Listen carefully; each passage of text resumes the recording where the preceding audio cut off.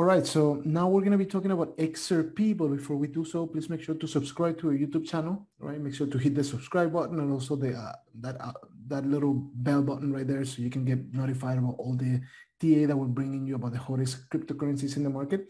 Also, please follow us on Twitter. You can follow me at Ali_charts, Ali_charts, and you can also follow my co-host Akash at Mac&Co with a 0 at the end. So now when we look at XRP from an on-chain perspective, right?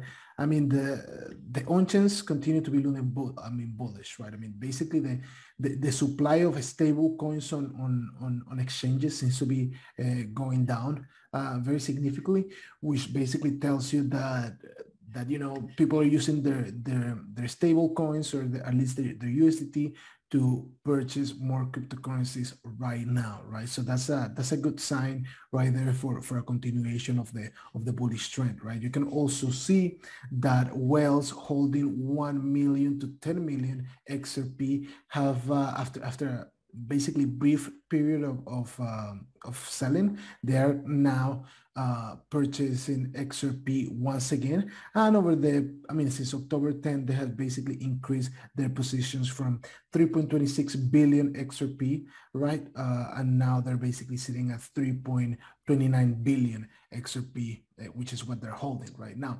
When we look into the network growth, right, which basically tells you how many new addresses are being created on the network, which can be considered as a proxy of new users coming in and basically new people creating new addresses on the network. I mean, this trend continues going up. We stated this I stated this on Tuesday, and I have to repeat this again. I mean, this is, at least for me, this key on-chain metric is one of the most accurate price predictors. Usually whenever this metric goes up, right, and continues rising, we can see a further continuation of the uptrend, or basically prices begin to catch up with this metric, right?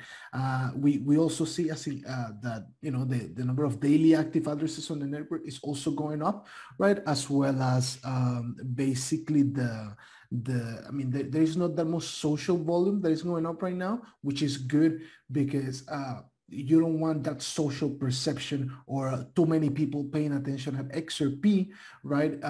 Especially when prices are kind of like prime for a breakout, because usually the more crowded the trade is, the worse it would do for you, right? So this is actually the fact that not that much that the crowd is not paying that much attention to XRP is actually a really good sign. Now, the thing that I would like to see for XRP, right, even though we just got a higher high in on-chain volume, I would like to see on-chain volume continue going up, and especially basically breaking above the 6 billion mark, right? As long as I see on-chain volume continue going up and breaching that level, then I will go fully bullish on this cryptocurrency. So as of right now, there is a potential for a little bit more consolidation before prices continue going up. But based on network growth, I mean, it just seems like a matter of time, right?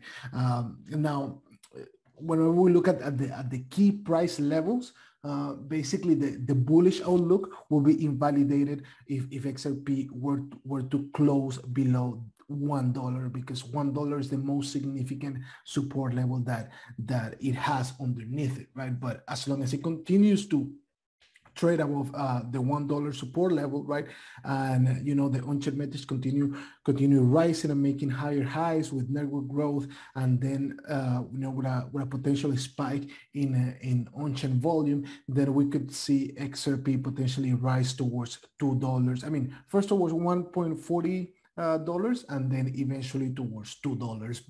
But yeah, based on the network dynamics right now, the last thing I'm waiting for is for another spike in on-chain volume. Once it crosses the $6 billion level right there, I will be leaning. I will be a full-blown XRP bull. But this continuous increase in network growth, even after basically the significant correction that XRP experienced in September, the fact that this on-chain metrics continues going up is actually a very bullish indicator. I don't know if you're seeing anything different from a technical perspective, Akash. Yeah, so right, my thesis for XRP has remained the same. I'm a long-term bull on XRP, at least until it's like double digits, then I'm going to sell. But for now, just want to talk about probably 2, 3, 4 important levels, which is 1.01 over here, 1.09, 1.26, and then 1.60. Right. So these three levels are really important. And right now, what XRP is doing is it's close above 1.01, tested it multiple times, and then finally we saw a massive pump up. I think we discussed this. I think just before this happened, I think we discussed in one of the videos about how XRP is probably going to go higher. And then Ali pointed out that there was a massive spike in active addresses, it seemed like an anomaly, but it wasn't. And what we're doing right now is it's bouncing off of this support level at 1.09. So let me just take you to a lower time frame and excuse me. Right. So this is a 1 hour chart, and what I believe is going to happen is just one sec. I think I misplaced. Was it a 6-hour chart? Yeah. So if you look at the 6-hour chart, there's a lot of cluster of candles that are happening here. And right now, XRP is kind of getting rejected at 1.13. And what's going to happen right now is it's probably going to come down here, bounce off of this order block, and then go higher. As Ali pointed out, he's also bullish on XRP, but he's waiting for a volume confirmation. And I believe it's probably going to happen somewhere around here, which is 1.1, coinciding with the line, the 1.01 support level that I just spoke about, 1.09 support level. So going forward, what I can expect is at least like a pump to 1.26. Right, there is obviously this liquidity to collect here on a lower time frame, on a 1 hour time frame. But ultimately, I am looking at a retest of 1.26, which will yep, it's over here, right? So I am expecting from here, right? If it does test this level, I'm expecting like 15% upswing, but eventually I'm going to look at liquidity resting above these highs. This will be the long-term target. This is probably the midterm target where you can probably take half of your positions off and then leave the rest over here. So yeah, this is my take on XRP, and this is how I'm probably going to trade XRP over the weekend. Yeah. That's my take, That's Ali. really good to, yeah, that's really good to see. I mean, it does seem like once again, right? I mean, we're all waiting for a spike in volume, in on-chain volume and trading volume to basically confirm the bullish outlook for this cryptocurrency, right? But as long as basically you know, the $1 support level continues to hold, this cryptocurrency will remain on the, you know, leaning bullish, right?